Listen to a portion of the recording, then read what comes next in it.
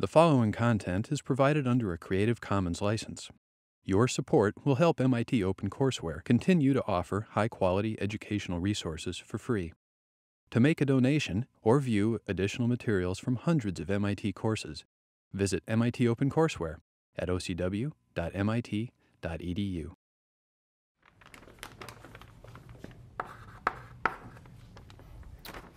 Okay, so let me remind you what we were talking about last time. So we were discussing the example of DIS in the bright frame, and the way we led into this example is we talked about renormalization group evolution with a heavy to light current. We saw that it had this cusp anomalous dimension, but it was a multiplicative renormalization group evolution. And I said that that happened because we only had one collinear gauge invariant object in our operator. And then I just wrote down an operator that looked like this, and I said, there's one that has two. If we run that object, we will get a renormalization group equation that involves convolutions. And I said that that's going to give you the renormalization group evolution of the part-time distribution function. And we wanted to explore that. And so in order to explore that, we should think of some process that has the part-time distribution function in it, so we can really make sure we know precisely what the operator is. And that process is DIS. That's the simplest process. So we started thinking about deep inelastic scattering in the bright frame, which is this frame where Q of the photon has that form, just a component in the z direction. And in that frame, the incoming quarks in the proton, quarks and gluons, are collinear. An intermediate state, the out state, the x state that's going out, is hard. So you can think of if you were to draw perturbative diagrams, you'd draw them like this. This propagator would be hard. It would have a hard momentum. And then you would have loop corrections that could also be hard. In the effective theory, you don't really have to think about what diagrams. You just write down the lowest possible dimension operator. And everything that's a loop that's hard goes into the x, which is the Wilson coefficient, if you like. And likewise, we also get not just external quarks, but external gluons from diagrams. In the full theory, it would involve a quark loop like that. OK, so this is going to lead to the quark PDF, and this is going to lead to the gluon PDF. And we decided we would do the quark one in some detail. So this is kind of writing out now the operator and the Wilson coefficient in kind of a combined notation, where this W plus is W plus and minus, or W1 plus and minus W2. And then we had one more formula, which is kind of where we ended. So we have a collinear proton, and then we have this operator.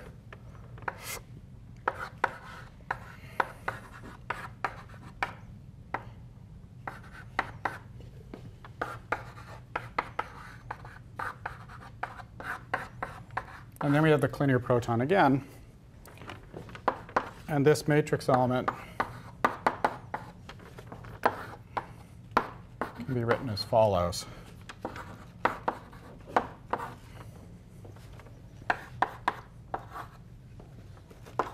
So this is the last formula we had last time.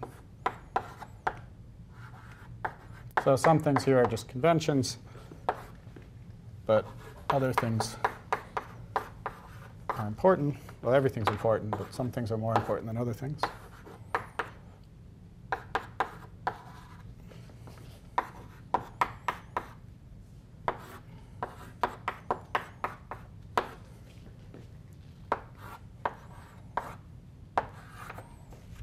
So this quark here has a flavor. It could be an up quark, could be a down quark. Let me denote that by an index I. This proton here is collinear, and really all that matters for this example is that we have some large. We can think of it as a massless proton even, but as far as its momentum is concerned, we can think of it as massless. So really the only momentum that matters in here is the minus momentum. So minus, which is m bar dot p, and that's what this is. M bar dot p. Bar dot p is capital P. OK, so capital P was the proton momentum. And we can think of this state as just carrying a large p minus. All the other components don't matter for this matrix element. It's a forward matrix element. Both states carry the same large momentum. And that's what led to this delta function here that says the W1 and W2, with the sign conventions we have, this guy has the opposite sign convention. And so if it's forward, these two guys have to have equal and opposite equal momentum so that the sum is 0. And if you take into account the sign, then that means W minus is 0. So that's what that delta function is doing. And then the sum is something that's not constrained by the matrix element. And so the sum could either be positive or negative.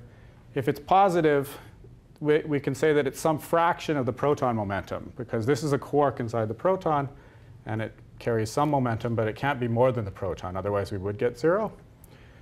So it's some fraction, and that fraction is defined to be c in this formula. And the reason there's a 2 is because I'm adding the W1 and the W2, which are equal. OK, so this is the momentum fraction. And then we can have an arbitrary function of that momentum fraction. Nothing stops us from writing that down. And that's kind of where we got to. Now, you can, so on general grounds, you can argue that that's the most general thing that you can write down for this matrix element. And I tried to argue about why that's true. From charge conjugation, you can actually do something more. So you can let charge conjugation act on these operators.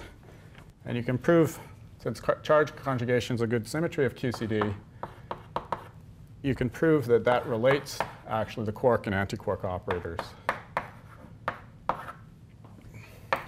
in the following way.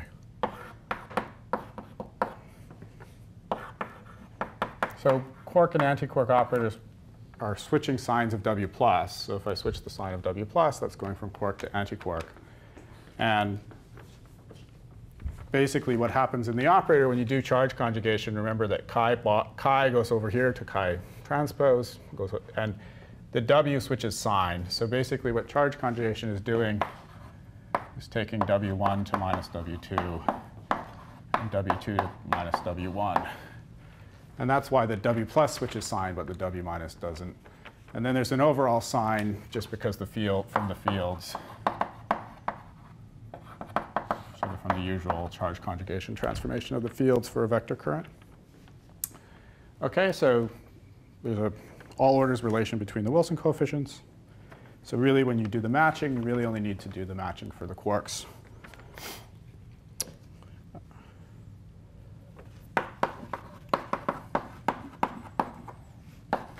So if you wanted to do a matching calculation, you do a matching calculation for the Wilson coefficient with positive W plus.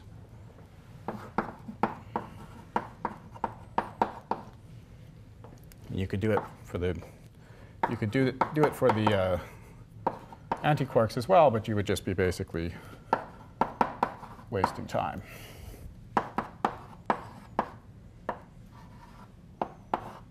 Now, last time we went through the kinematics of the bright frame a little bit.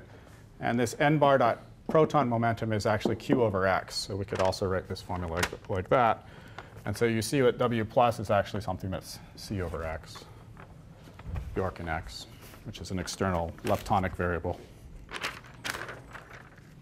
Now, there was another index over here, J, which we talked about last time. And that had to do with the fact that we're taking the forward scattering graphs, which are a tensor. And we decompose that into two scalars, multiplying things that had indices. So there was two possible things that we could write down. And the index J is just this 1 or 2. And there was a similar decomposition in the effective theory. We could think of decomposing the effective theory as a scalar in terms of the scalar operators, which are these guys, with some coefficients that have some indices then multiplied by some tensor. So these guys don't have indices, but I could just multiply them by effectively the kind of effective theory versions of these tensors. And so that's why there's a J here. Is that clear to everybody? OK, so there's various indices, I flavor, J for tensor decomposition, and then a bunch of momentum indices. So when you go through the analysis of trying to find a formula for, say, T1, it's going to be related to C1. And T2 will be related to C2, okay? Because this guy's a scalar operator. It doesn't have any indices. So the way that that works, if you just look at the two bases and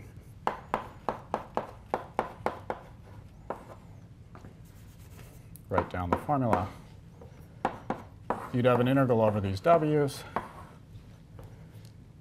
There's some prefactors, which just come about from being careful.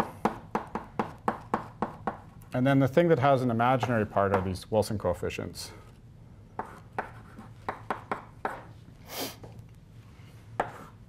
And then you have matrix elements of operators, which don't have any, which have a flavor index but don't have a subscript j. So this has a flavor index. Keep track of things.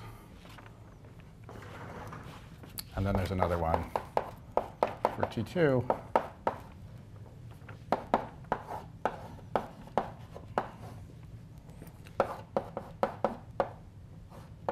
Some kinematic prefactors that are easy to work out, that just come about from the fact that we wrote the tensors in the effective theory and the full theory slightly differently.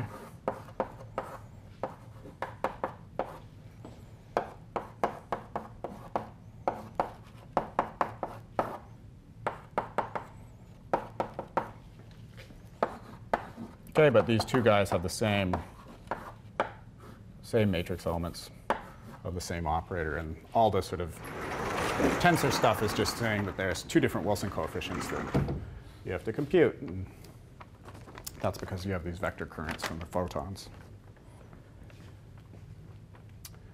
OK, so this is what we're after. These show up in the cross-section.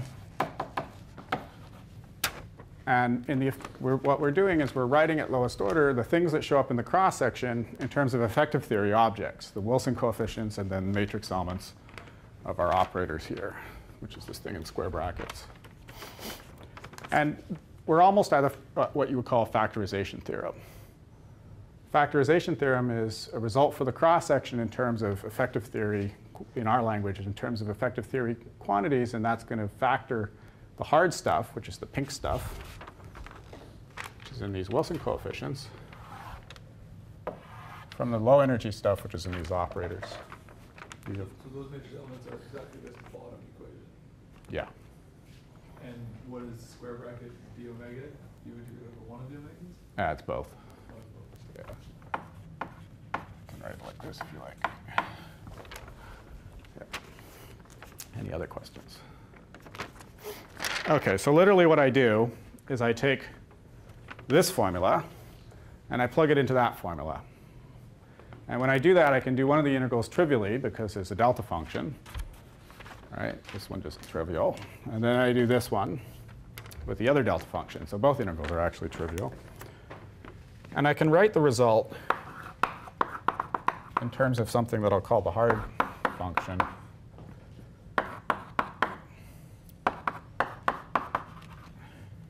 Which is just the imaginary part of the Wilson coefficient.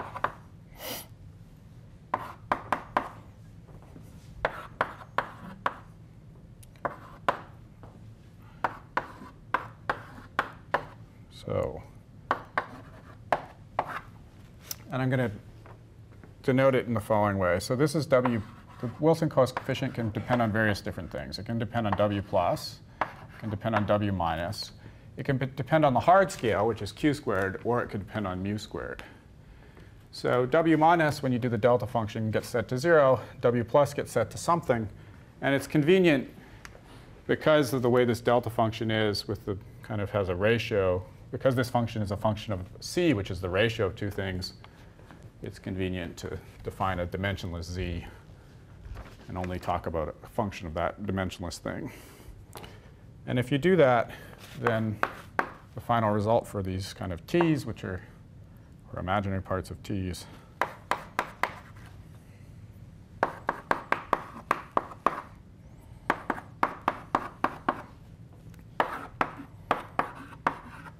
and just put the formula together, I'll write one of them. And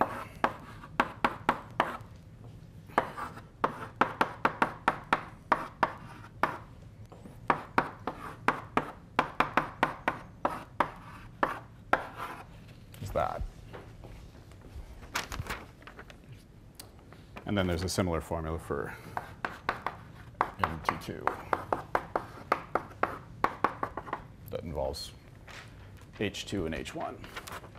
Okay, so this is the factorization theorem. And it came about, in some sense, just trivially. Once we knew how to write down the operators in the effective theory, we were basically done.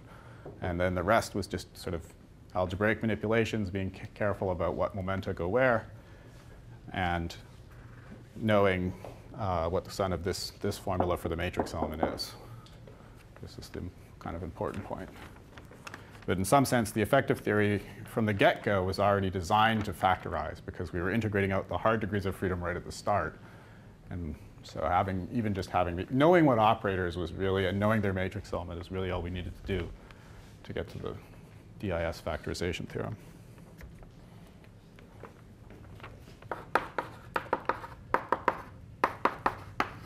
So if you ever look up the original way that this was derived, it was not that easy.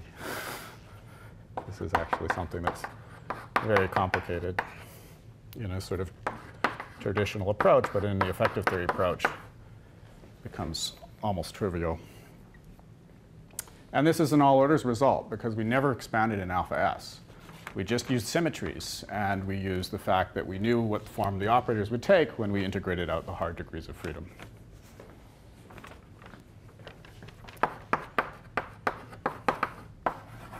So any alpha S corrections that one might want to add will fit into this formula and just give a perturbative result for this H, which you would compute in perturbation theory, which people do up to 3-loop order these days.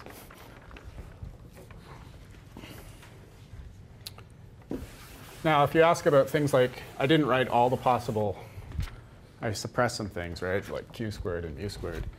If you ask about the q squared and the mu squared, then your Wilson coefficients do depend on q squared and mu squared. And the Wilson coefficients H here are actually dimension. The Wilson coefficients, the original ones, C, were dimensionless. So the H is dimensionless.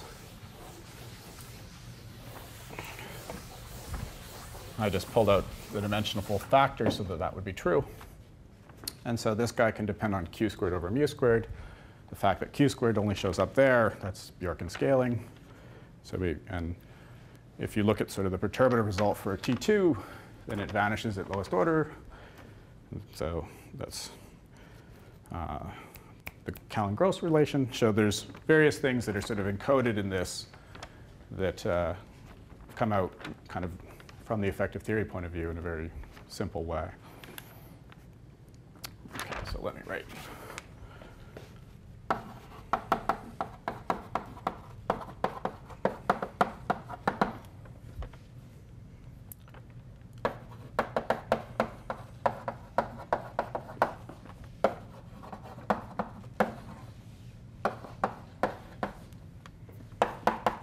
So there's logarithmic corrections that involve q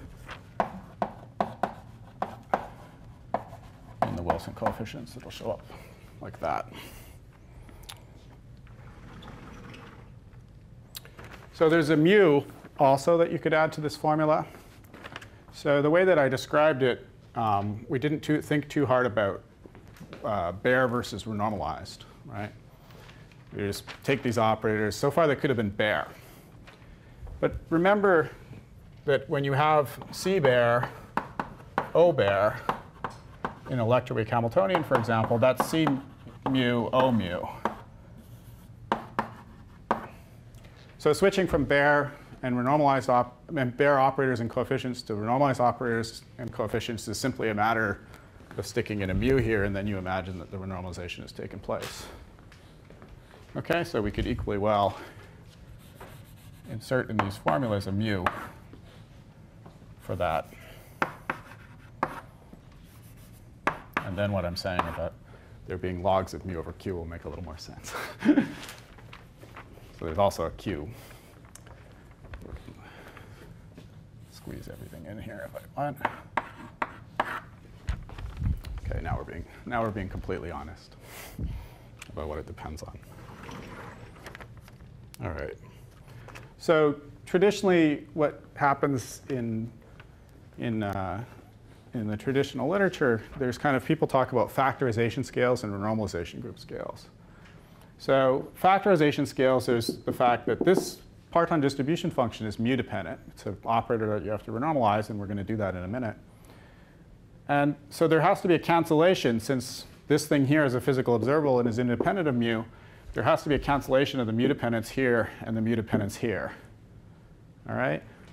And that's this mu. So the thing that's multiplying this result here would involve a cancellation of mu dependence here and mu dependence here. So the same anomalous dimension would show up in both the H and the F. And then sometimes people also talk about mu dependence that's just sort of canceling within H itself. And they call that renormalization group mu. Sometimes people vary these independently. In the effective theory, it's really simple. You really just have the classic setup of you have some hard degrees of freedom.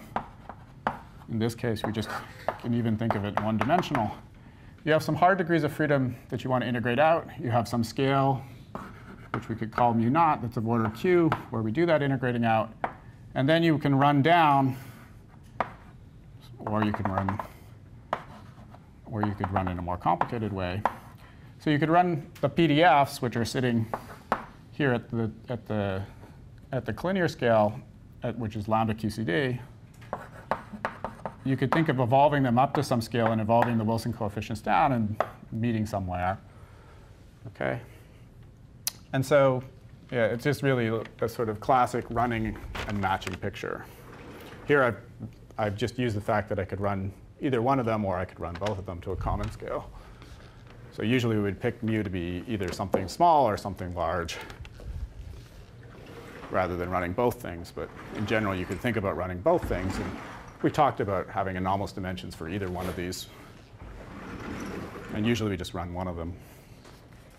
OK, but it's no more complicated than the standard picture of integrating out modes and doing renormalization group evolution. So if we want to do tree-level matching, or one-loop matching, or any kind of matching, let me just show you tree-level matching.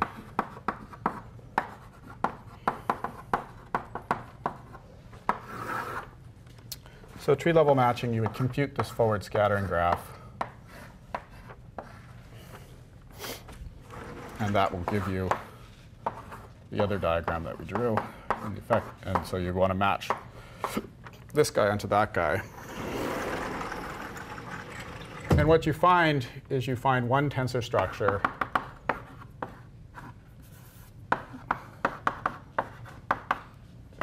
at lowest order. So C1 is not equal to 0, C2 is equal to 0, and that's the Kellen-Gross relation, which tells you about the spin of the object that you're scattering off. And this is how we know that quarks are spin a half, or one way we know. And then you can calculate C. And so the way that I set things up, C was complex, and then I had to take the imaginary part. So C is just this propagator, basically.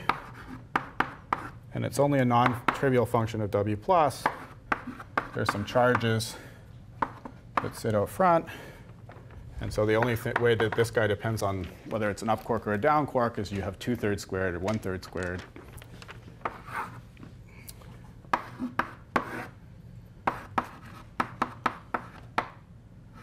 And then there's something that comes about from the propagator that looks like this. And then I take the imaginary part, and then I get H1, which is a function of z, which is the C over x. So if I write it as C over x, like it shows up in the factorization theorem, then I'm getting a delta function of C over x, which is just coming from this.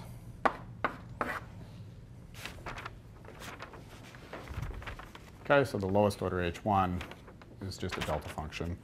And that's where the parton model picture comes from, because the parton model picture is that you think of C and X as being the same thing. And that's the tree-level way of thinking. And that's just satisfying this delta function in the hard function. And then you would get that the t is just given by the parton distribution at x, which is the external measurable thing. Okay, so this is how all these classic things come about in the effective theory language. Any questions about that?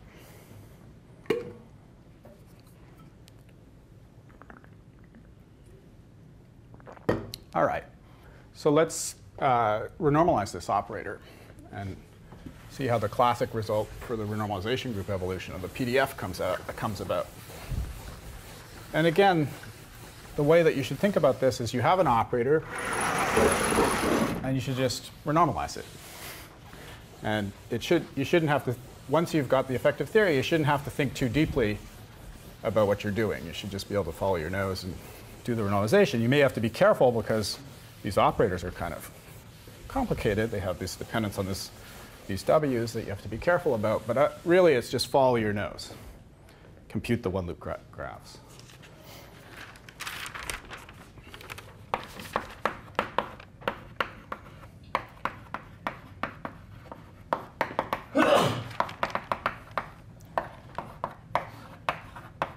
If you look up sort of how Peskin would do one renormalization, there'd be an infinite number of operators. You'd have to derive a renormalization group result for all of them. Here we only have one operator, and we're just going to renormalize it.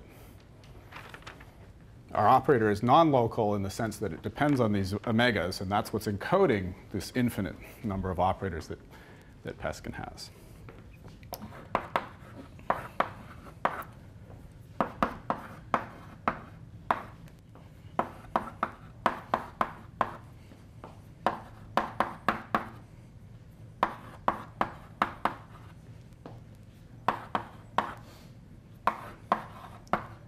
OK, so solving, if you like, for f from the formula that we had before, I can do that by integrating over the w minus, that just sets the delta, that sets these guys to be equal. And then so I can think of it as that there's one free momentum c, and that free momentum c is one of these labels, which is this guy here. So c is w over Pn minus, and this is the proton, which is carrying some momentum Pn minus.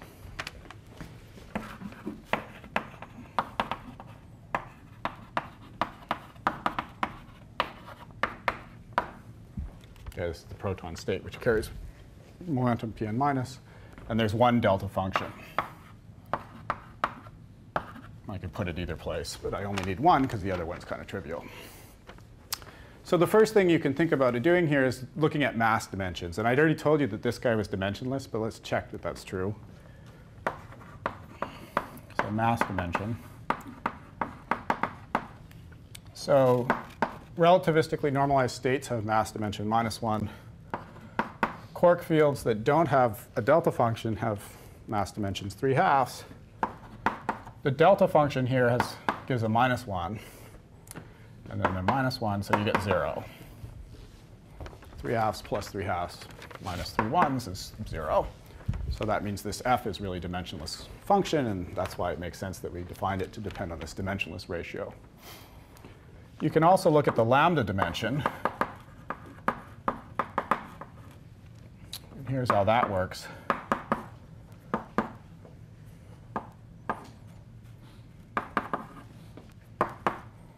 That's also 0. So the only thing so we already had a power counting for our chi fields. Remember, the C field inside the chi field scale like 1. So this is just coming about because this guy's of order lambda. The delta function just involved large momentum, so it has no power counting.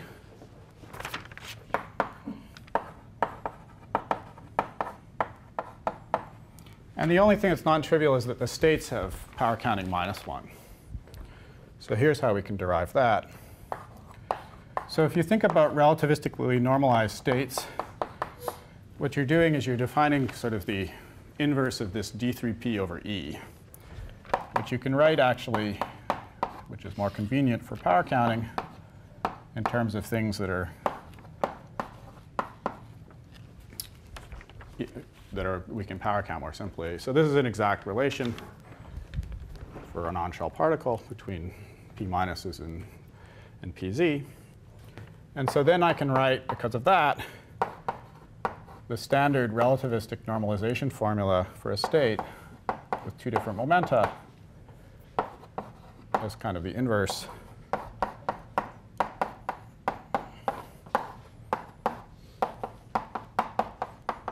which would be this. So the usual formula would have 2e and then it's delta 3, right? Because it's the inverse of this, but I can write it also this way. This guy is lambda 0. This guy is lambda minus 2. Therefore, each of these guys must be lambda minus 1. That's where the minus 1 came from. All right. So we want to renormalize that thing, that matrix element. And what loops can do is that they can change omega. So you might, or C, they're equivalent. And so the way that you should think of that is in the following sense, and it's actually something you're familiar with, although you're familiar with it for discrete quantum numbers, and here in some sense we have a continuous one. So you have some function, fq, that depends on some variable c, and it can mix under the renormalization group with an operator at a different value of c. So you can really think of the fact that loops can change this omega as just a mixing. You're used to mixing for discrete quantum numbers. You write down all the operators that have the same quantum numbers, and they can mix under renormalization. Here there's kind of an additional thing that the object can depend on, which is the c parameter. And in general, when you do the renormalization, that can change too. Because the operators or matrix elements here are labeled by this c, in general, there's no reason that it should stay the same under the loop corrections. And it was really a special case that we dealt with last time that it did, where that did happen, but in general, it doesn't. OK. So this is actually what we expect to happen in general, unless we can argue that it doesn't happen.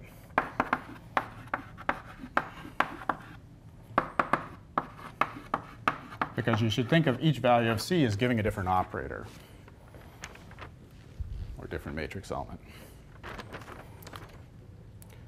So I could write formulas here just for the operator. It's actually the operator that gets renormalized, not the matrix element. So I'm going to keep writing f's just to avoid too much notation. But we could always actually replace the f's by just the operator. And we could do everything in terms of actually just the w instead of the c variable. But I'll just keep using f. So what does this mean in terms of the operator is the following. We can think of, if we have some bare operator, and we want to split that into a piece that has divergences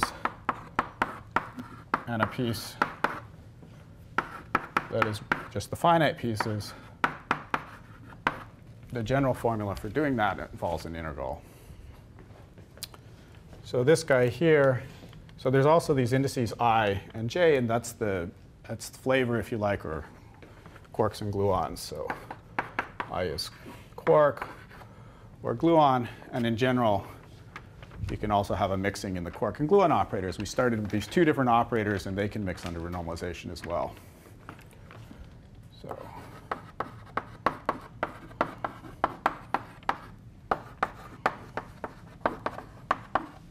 there's two operators in the effective theory, same order in lambda, and they can mix when you do the renormalization. And I'll draw a diagram in a minute.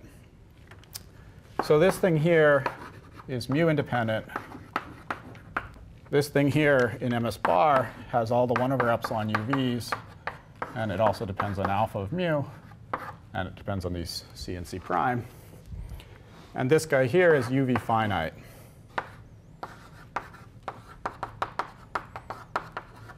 So this guy here is really the thing that's the low energy matrix element. But remember what low energy meant here. Low energy was physics at lambda QCD, physics of the initial state proton. So there actually, in this guy, there are IR divergences.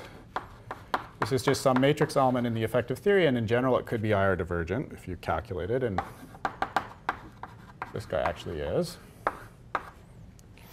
And it really encodes, that's not going to bother us at all because this is really some universal thing that encodes lambda QCD effects. And that's what part-time distribution functions are. And from the point of view of what we're doing, it doesn't really matter that it has this extra IR divergence, although we will have to regulate diagrams in order to separate UV and IR divergences because of that. Really, in terms of the renormalization, what we're after is getting the UV divergences.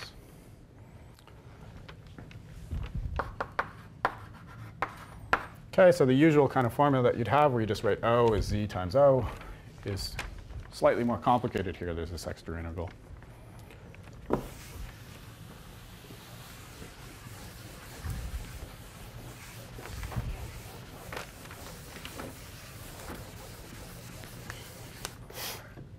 And now, remember how you derive a renormalization group equation. What you do is you say mu d by d mu of this guy is 0. And so if I take mu d by d mu, on the right-hand side, I get mu d by d mu of z and mu d by d mu of f. And I can rearrange that in the usual way, except for keeping track of these integrals, as follows. So I imagine that there's a z and a z inverse. And the relation between z and z inverse is as follows. Let's just call this double prime. It's matrix multiplication except in the function space, right? So this is like a delta function. So if you like, you can just think that there's more indices. We have, in some sense, what we have in terms of the quark and gluon operators mixing is a matrix equation, right? This is a vector, this is a matrix, this is a vector for the indices I and j. And you can think of this integral here as just another, it really looks the way I've drawn it, right? Like this is contracted with that, and this is summing over the indices, and that's what it is.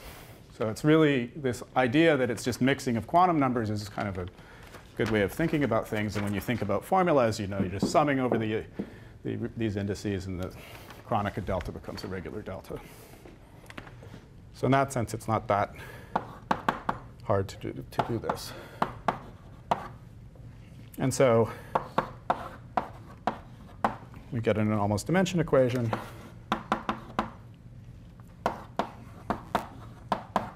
Which again has that kind of form of an integral for the renormalized guy. And it has mixing in this gamma ij. If we go through the steps and use this formula, looks like this.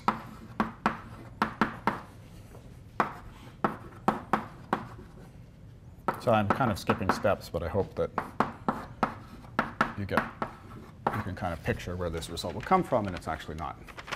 It's pretty easy to go from that line with this formula to this line.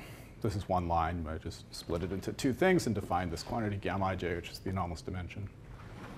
So this mu in the QCD language is the factorization scale? Yeah, that's right. OK. So at one loop, things are simpler, because at one loop, this thing, we can just replace it by delta I prime, chronic of delta at one loop. Because at one loop, we just need the order alpha piece from this guy. And then we can set the tree level for that guy. So at one loop, which is all we're going to do, we get the simpler formula.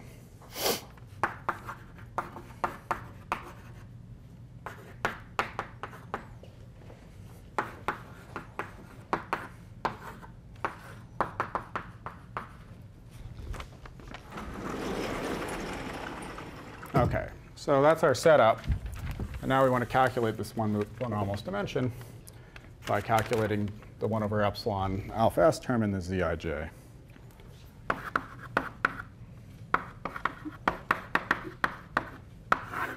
OK, before I do that, is there any questions?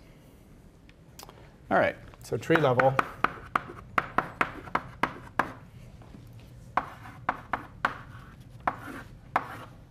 So think about there being an external P for whatever state I'm considering. And then the operator is labeled by W. And so we're summing over spin. I've kind of sometimes I've dropped that. I said it last time. And so we get some spinners, and we get a delta function. So what the delta function in the operator is it's delta function of W minus this label momentum P bar. And in something like this, where it's completely trivial and there's just one state, we just get the momentum of that state, which is P. This sum over spin here is a P minus. And so the result is a delta function of 1 minus omega over P minus for this tree level matrix element.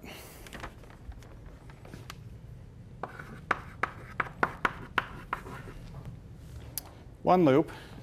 Now we have to think about how we're going to regulate the IR, and I'll do it with an off-shellness. So I'll introduce a non-zero P plus, and that will be enough to regulate IR divergences. And we're really after the UV ones, so we just want to separate these guys out. So there's some different diagrams.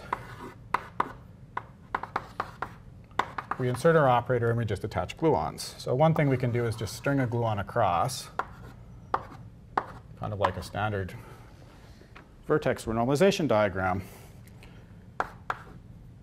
So there's some loop momenta. Let me label it on the quark line. And then the gluon here, which is a linear gluon, has momentum P minus L. And it's forward, so just kind of set up. There's some numerator to deal with. And I'm not going to go through that, but it simplifies to something kind of simple. After some Dirac algebra, it simplifies down just to an L perp squared. For this diagram, there's 2 L squared propagators, and there's 1 L minus P squared propagator.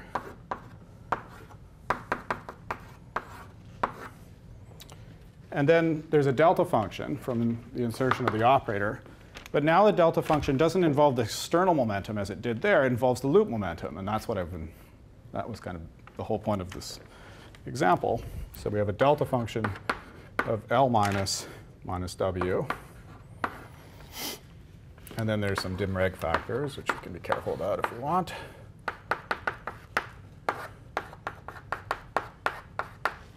So in MS bar, we'd have some factor like that.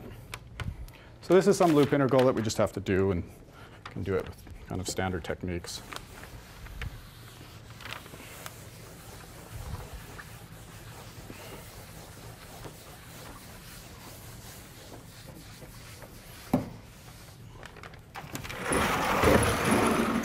So in my notes, I wrote it in terms of as a function of epsilon. And then epsilon is just regulating the ultraviolet, and we expand in epsilon. So let me just write down the result after expanding.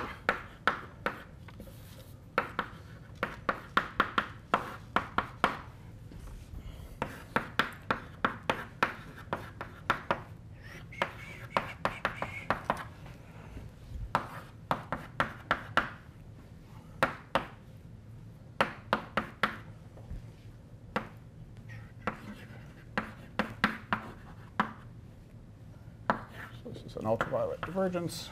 And A here has the infrared regulator, P plus, P minus. And it also has a Z and a 1 minus Z, which you can group all together. And Z is just this ratio that thing is dependent on at tree level, omega over P minus. Now, when I'm doing this calculation, this is a small p, not a big P, because I'm using quark states, OK? Not a proton state. So really, I should, if I wanted to think about this as an F, I should say it's an F for the quark state. But I think that you can remember that. But the renormalization of the operator doesn't depend on the state, remember? We always take the simplest states possible when we're doing the renormalization or doing matching. And so we're free to use quark states. And that's what we're doing. OK. That's one diagram. Now there's another diagram. I guess it should be B. For some reason, in my notes, I call it 1, which doesn't make any sense. And we can contract the gluon with the Wilson line. So there's that graph, and there's a symmetric friend.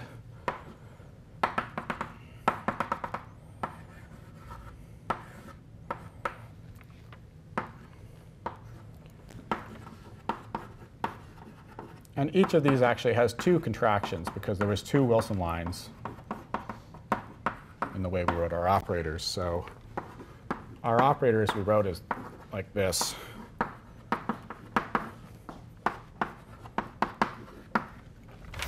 And you can think, so let's just think of a contraction with the quark. You can think that there's a contraction like that, and there's a contraction like that of a gluon. OK, I'm contracting gluons with quarks, but really what I mean is I'm contracting to the Lagrangian, right, that this quark is evolving under. So hopefully that's clear.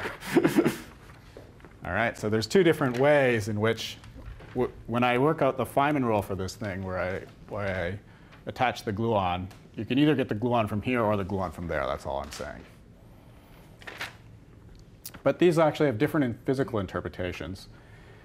Because this delta function here, if you think about what it's doing, it's really, in the original diagram, it's like the cut. So in the original diagrams that we were drawing, we would cut them because we'd take the imaginary part. And this delta function is in the middle. We have a kind of a parton on this side and a squared parton on that side. This delta function is the cut. So this contraction here is actually corresponds to a virtual graph. And this guy here corresponds to real emission because you're doing a contraction across the cut. Right? So one of these guys would be a graph like this, and the other one would be a graph like that. I could label them 1 and 2. 1, 2. But we'll just keep them and treat them all together. These two graphs give an overall factor of 2. So that's simple. There's some spinner stuff.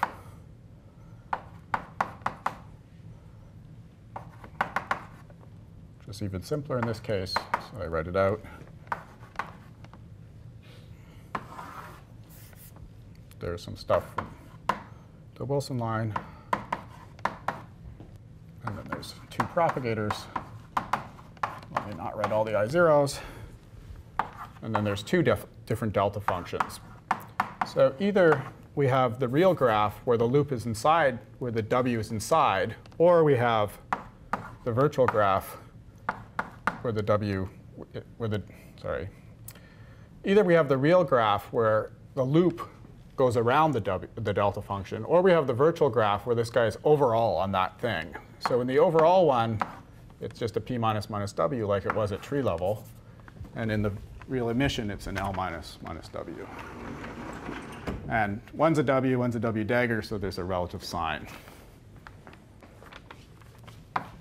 So the sign is just easy to understand. It's W versus W dagger, which has a relative sign. OK, so if we just followed our nose with what the Feynman rule for this thing is, that's what we get.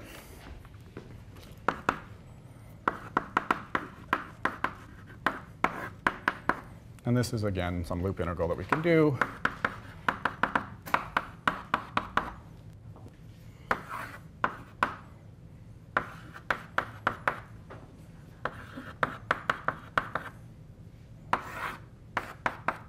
One way of writing the result as follows.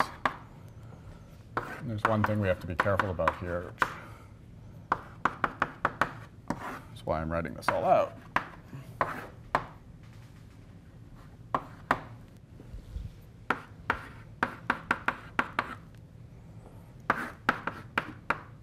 So there's actually a cancellation between the virtual and the real diagrams of an infrared divergence, and I want to be careful about that.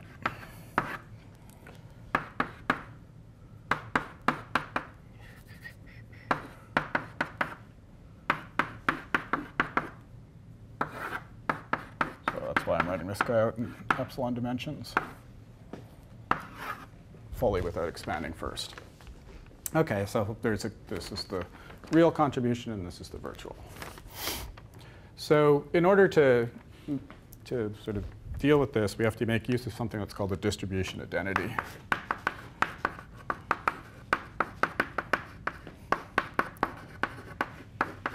If you know what the result is for the anomalous dimension, you'll be aware of the fact that it involves something called a plus function. The splitting functions for a parton distribution involve something called a plus function.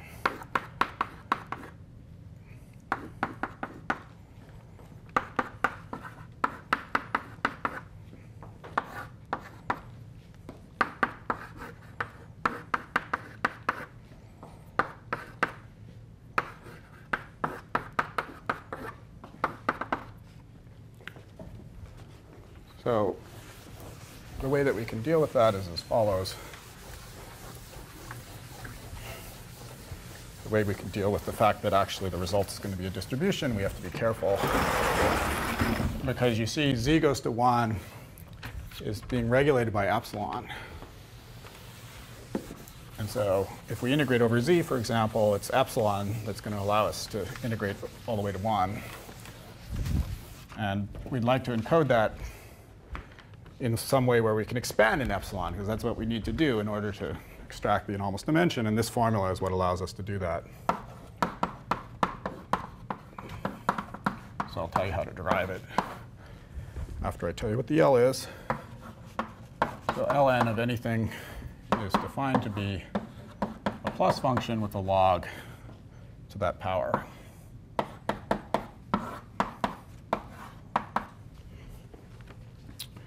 And the plus function is defined so that if you integrate from 0 to 1, you get 0. And if you integrate it with a test function, it's the more general result that you need to define it.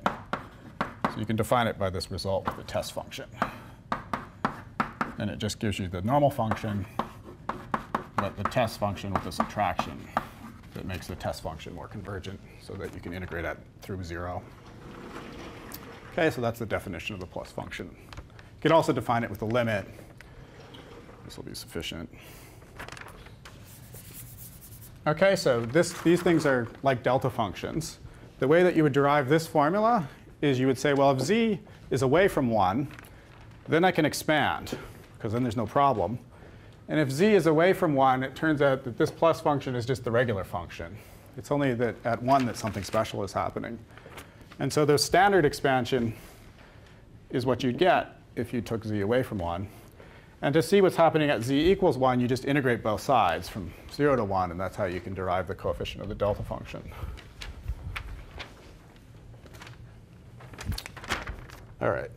So if I plug this formula in here for this thing, then I actually get another 1 over epsilon in this guy. There's a gamma of epsilon out front, and that guy's good. This is our UV divergence. This is our 1 over epsilon UV. But there's also a gamma of minus epsilon here, which is an IR divergence. So even though I tried to regulate all the IR by off-shellness, it didn't quite work, and there was one that was regulated by dim reg.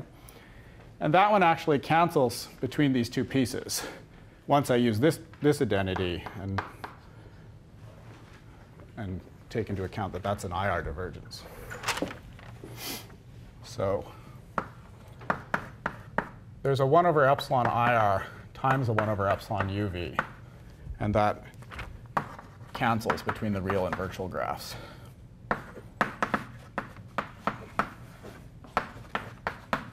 So this is like a standard 1 over epsilon IR canceling between real and virtual graphs. And since it's only the 1 over epsilon UV that we're interested in, we're really only worried about that part of it canceling. There's a piece actually that, anyway.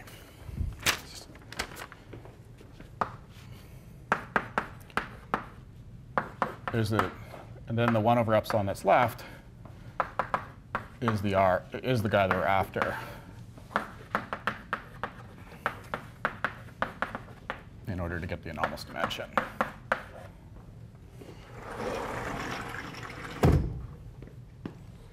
All right, so let me not. So in my notes, I write one more line where I expand this guy out. And I think just because of time, I'm going to skip that. And I'll just write the final result. When we do the final result, we also have to include wave function renormalization. So you can think of this graph as a wave function renormalization term. And it just involves the delta function again, like the tree level graph. So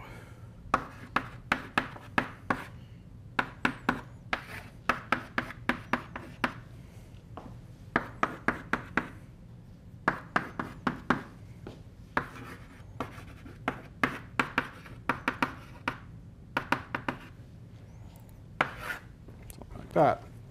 So in general, if I wanted to do this calculation at one loop, there's one more type of diagram I should consider. OK, and that's a graph where I could have mixing. These guys should be dashed since we're in the effective theory. So how does the mixing graph work? Well, there's a graph where I have external gluons, but I still am renormalizing the same operator. Okay, I've still asserted the quark operator here, but now we have antiquarks in this theory. We can draw a triangle like that. And this graph here would give a mixing that involves, that would give a mixing term in the anomalous dimension where you're mixing gluons and quarks. So this mixes what we sort of called O glue. Let me just say this, that it mixes O glue with O quark. And we could compute this graph too, but I'm going to neglect it just for simplicity. I just won't write it down. One way of doing that rigorously would be to consider operators where the flavors of these guys are different. Okay, that's what would happen, for example, if you were having a W exchange or something. So you could look at non-flavor diagonal operators with like a U quark and a D quark, and then you would not have this mixing with O glue. It's only if the flavors of the quarks are the same that you can write down this diagram. But just think about it as I'm focusing on the quark piece, and in general, there is also a gluon piece.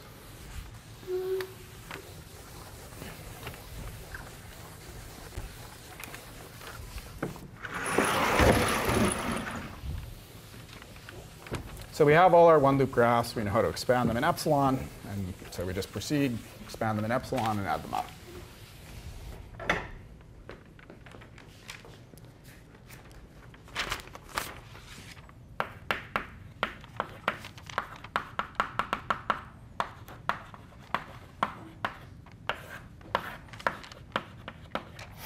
So you could think that what we've derived by doing that is a distribution for a quark inside a quark. So here this is the state, and this is what type of operator.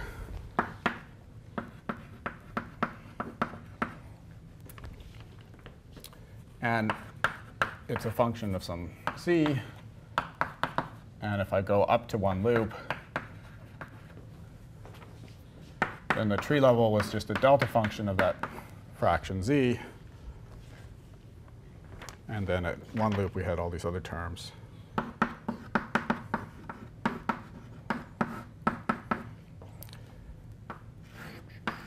So if I collect all the pieces, I had some delta functions. The graph with the Wilson lines actually gives me one of these L0 functions. And then the graph, so there's wave function normalization plus some other terms that involve delta function. And then there's some other pieces. And then this is all times 1 over epsilon. And then there's other pieces. But if we're interested in ultraviolet renormalization, we only care about the 1 over epsilon. And all of those terms can be written in a kind of more compact form, which is the more standard form for the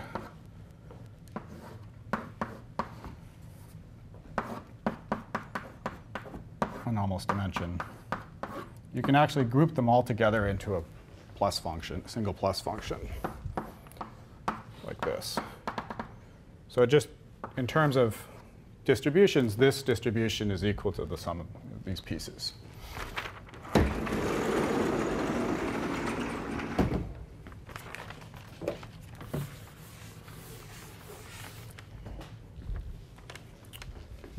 You can see as z goes to 1 that there would be a 2 here and a 2 here, and this would be a 1 over 1 minus z, and that's, as z goes to 1 here, that would be 1, and this would be a 1 over 1 minus c. So see some pieces of it matching up. And basically, the way that you would derive this is you'd write 1 plus z squared is a plus b 1 minus z plus c 1 minus c squared. You'd work out what a, b, and c are. It's just relating two polynomials. And then this guy here, the 1 minus z in the numerator cancels the 1 in the denominator, and it's not a plus function anymore. It's just a number. And that's how we would connect the two formulas. All right. So we were after determining the z. The z has to cancel this 1 over epsilon. So let's go back to our formula which connected those is this. Our general formula was that the bare guy could be written in terms of split into UV and UV pieces and finite pieces in the following ways is with this integral. Now, this looks like it could be an arbitrary function of c and c prime, but our result here was only a function of z, which is actually a ratio. And that's actually something that we can argue in general, that this thing here is actually only a function of one variable, not two.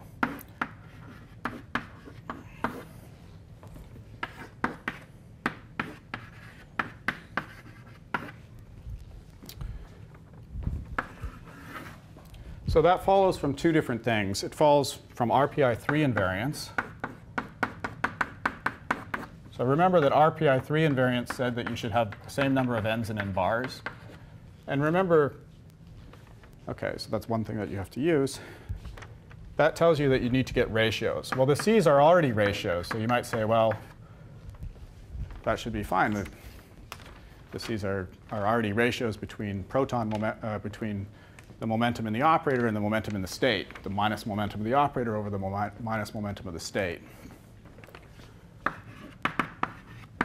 Right? And this is a minus momentum. That's a minus momentum. So the c's are RPI3 invariant. So that doesn't seem like it would imply this. But there's one other thing you know, and that is that it can't depend on the state momentum. I could have taken a proton. I could have taken a quark. And the result for the renormalization shouldn't depend on what state I'm taking. And this combination, where I have dc prime over c prime with the c over c prime, the p minuses cancel out.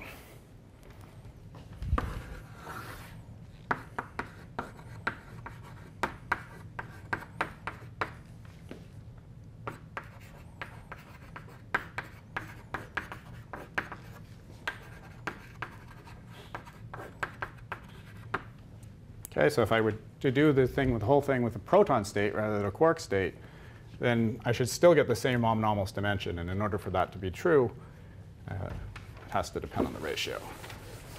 And that ratio is then just a ratio of kind of the operator, the bare operator and the renormalized operator.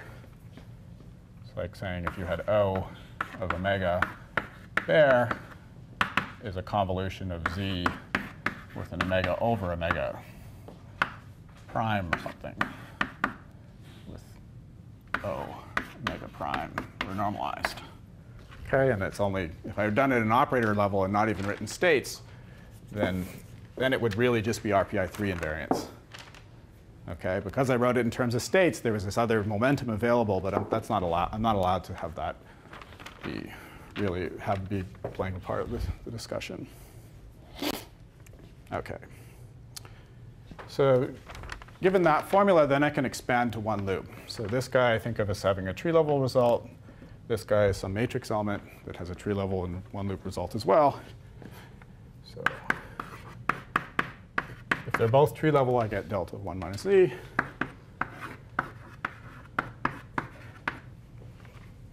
And then in some kind of obvious notation,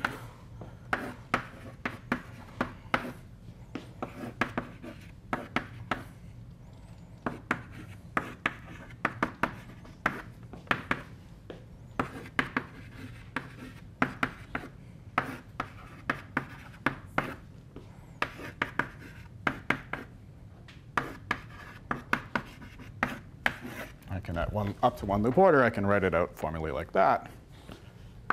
And then I know what these tree-level things are. This guy's a delta function, and this guy's also a delta function. So I can just do the integral.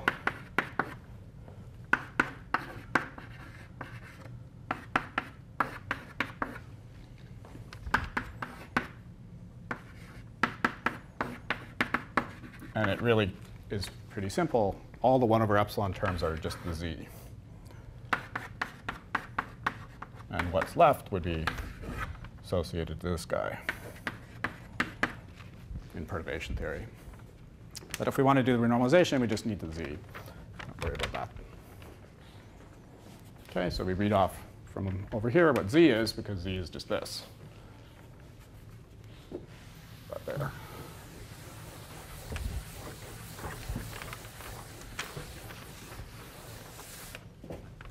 z. Okay, that z is just this thing.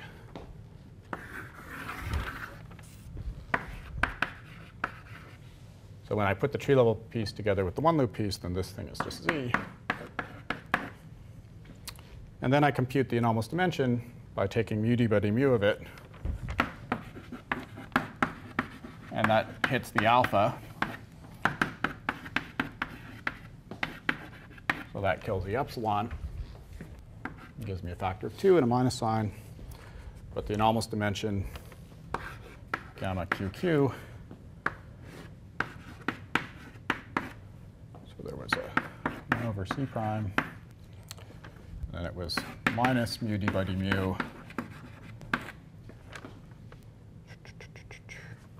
in this, if I plug in the formula that we have, ZQQ of C over C prime.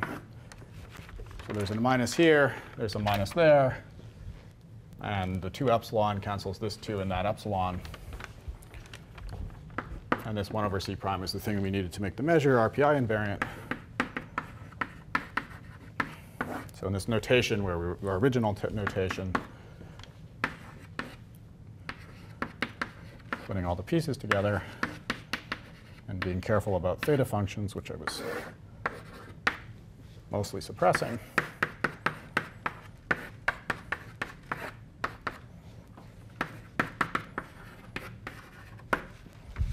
that's the result. OK, so this is the function of C over C prime, which I've just written as z. And then there's some theta functions that are setting the boundaries for the integral. And that comes also out of the calculation. And that's the quark one-loop splitting function. So if we'd done the gluon from that other diagram, we would have got the mixing term.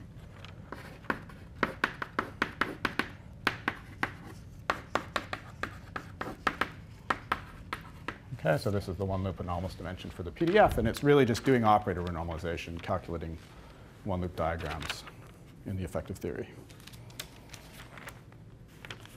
Questions?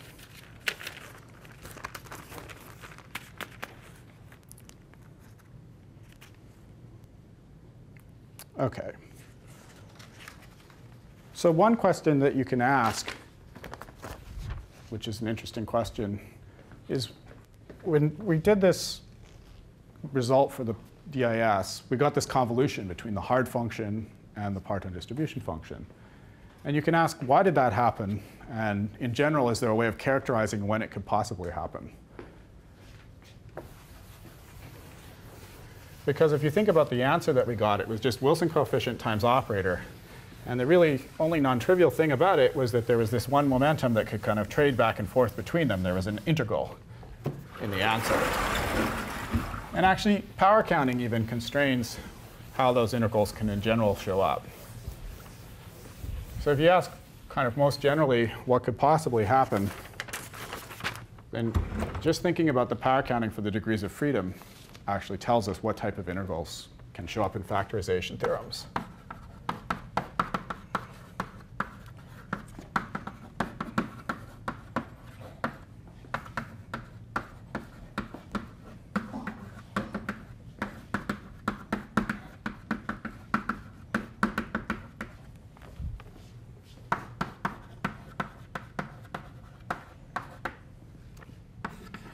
This is constrained by power counting.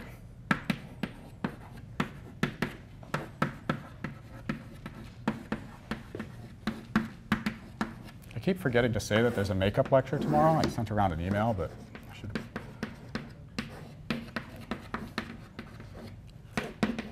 Tomorrow, this room at 10 a.m.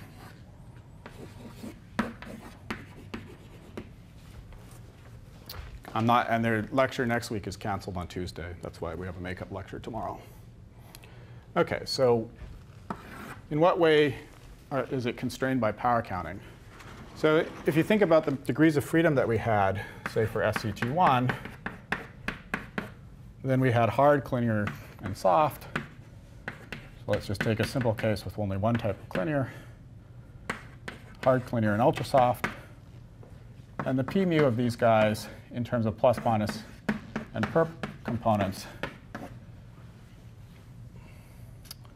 should be more fancy about this. Write it. So if you think about just the power counting for the momentum, it was as follows. Factorization was separating these different things into different objects. We had a Wilson coefficient for the hard. In the case we just did, we only had a proton matrix element for the linear. We didn't have any ultrasofts. If we put the ultrasofts in, they would have all canceled away. We wouldn't have seen any ultrasofts showing up. And that's because the operator we were dealing with, the Wilson lines, would just have canceled completely out of it. But actually, it turns out for deep inelastic scattering that you shouldn't even include ultrasofts. They're not a good degree of freedom to include there. So really, for the process that we were talking about, you really should only take those two.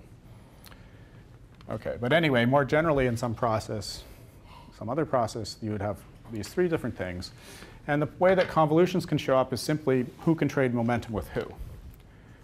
OK, so this is plus momenta, minus momentum, and perp momentum. And in order for momentum to be exchanged, they have to be of the same size. So these guys here are the same size, and they can be exchanged. And that's exactly what showed up in our DIS factorization theorem. The hard Wilson coefficients exchanged minus momentum with the linear modes, because they are the same order in the power counting.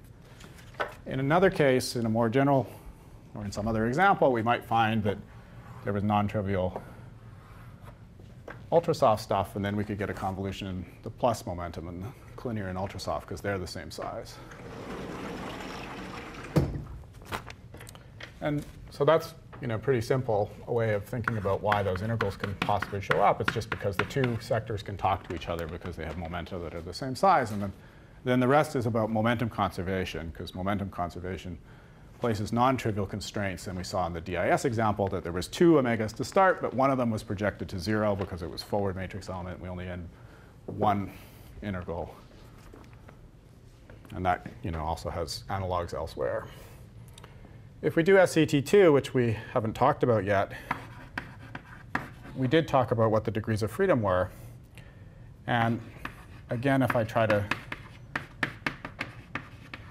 make it completely generic for some examples that we'll treat later, then I can write down something that's a slightly extended version of what we talked about so far. So I can have Q, Q, Q again for the hard. And then I can have my collinear, which is Q lambda squared, Q, Q lambda, and then soft, which is Q lambda, Q lambda, Q lambda. And it turns out that sometimes there's also another mode, which we haven't talked about, but kind of include it for completeness.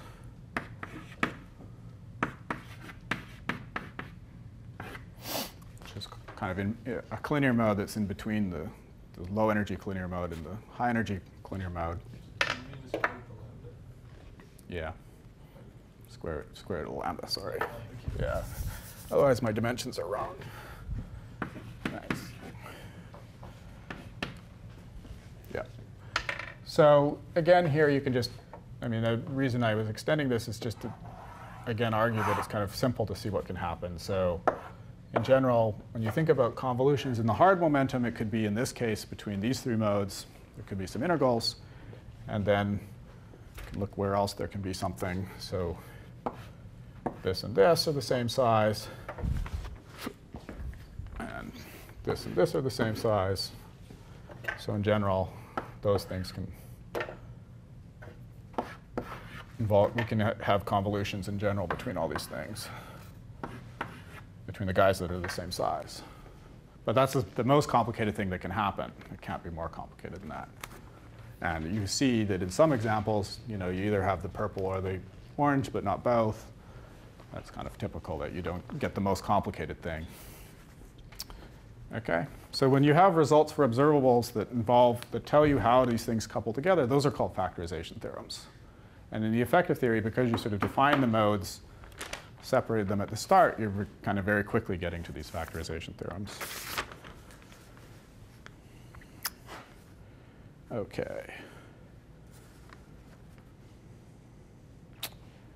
Yeah, let's see. So we're going to deal with a bunch of different examples. And I've decided that I'm going to do it in the following order. So we're going to do the next example. So we're going to do a bunch of examples in order to sort of see kind of the range of possibilities that can happen. And so I'm going to stick with SCET1 for next lecture. So the next example we'll do, which I'll call example 1, is we'll do our die-jet production.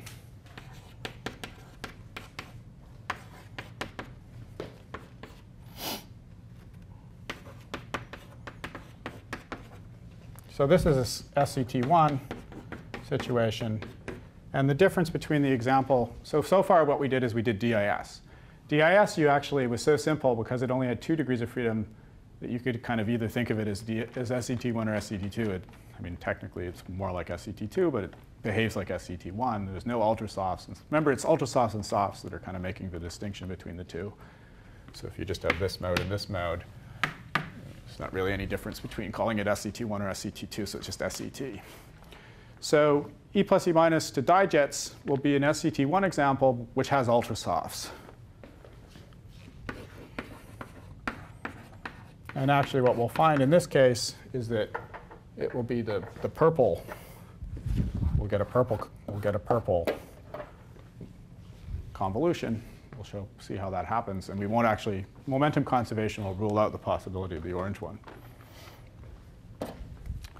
OK, so we'll see kind of the opposite situation where it could be that we have ultrasoft modes as well, but then we only get a convolution with those ultrasoft in the factorization theorem and not with the clinic and the hard.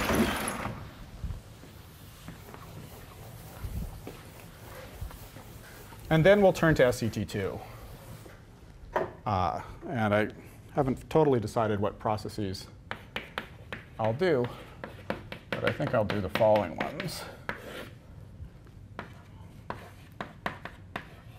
So one thing that you can do, which is pretty simple, is to look at something called the photon-pion form factor. So real photon to pion transition through another virtual photon, which you can think of as happening through a diagram like this with 2 quarks, one of them that's off shell and one of them that's on shell. This is a pi 0. So this is an SCET2 example, but again, it's pretty simple because it's just going to involve one hadronic object, and actually it will just, in this case, have collinear modes. Pion will be, we can set things up so the pion is n collinear, and then we have hard modes.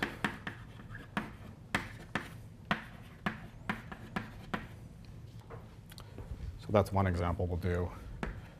Another example we'll do is B to D pi. And here the B and the D are soft. Remember, we talked about this one, and the pion is collinear. And then we have hard modes. So this is kind of like, in some sense, a DIS, but it's an exclusive process, not an inclusive one. And so actually all the tools that we use, which were kind of, in DIS, it's the most inclusive process you can think of. It's deep and elastic scattering. The I is for inclusive. Here we're doing something completely exclusive. But we'll see that all the things that we've been thinking about, which is just separation of collinear modes and hard modes, we'll just go through for that process too. OK, so the effective theory, the difference is that in this case, you will not be taking the amplitude squared. You won't be looking at forward scattering. The forward scattering was what was making it inclusive. We were summing over all the final states.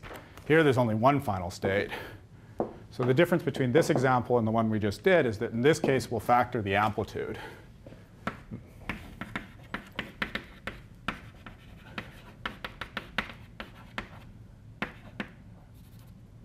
Not the squared amplitude. OK, but other than that, it'll look very similar to the example that we did for DIS. B to D pi then is an SCET2 example where we make things a little more complicated because now we have soft collinear and hard modes. And we'll see what happens there.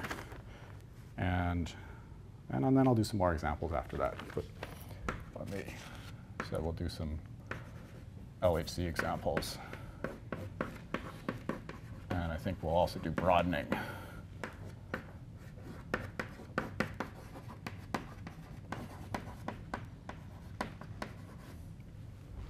Okay, which is another E plus E minus observable. All right, so that's where we're going. And we'll start going there next time by talking about dijets in SCET 1.